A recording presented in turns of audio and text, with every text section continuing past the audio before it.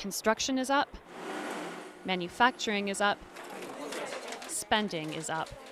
After 3 consecutive quarters of growth, it seems Britain is showing slow but steady signs of economic recovery.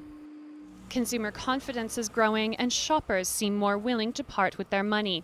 The retail sector saw a 0.6% rise in sales last month. The investment in and the construction of new homes in the UK has led to a rise in housing prices. Here in London, they've gone up by 10% in the last month alone. Now that's great if you're selling, not so great if you're trying to get on the property ladder. Chancellor George Osborne praised the news, but admitted there is still a long way to go. Britain is poorer because of the crash that happened 5 years ago.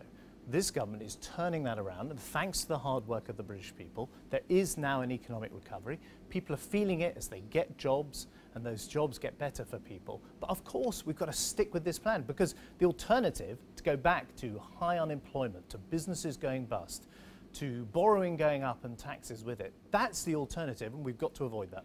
But there's a gap between economic growth and the rising cost of living. At 2.5%, the UK has the highest inflation rate in the European Union. Food bills are up by more than 12% since 2007, and the average household is paying $667 more for energy compared to 6 years ago.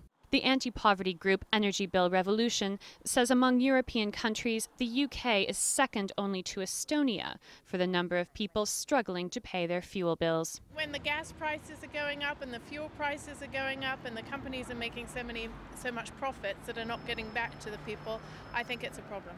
The government is addressing fuel prices by advising people on how they should heat their homes this winter.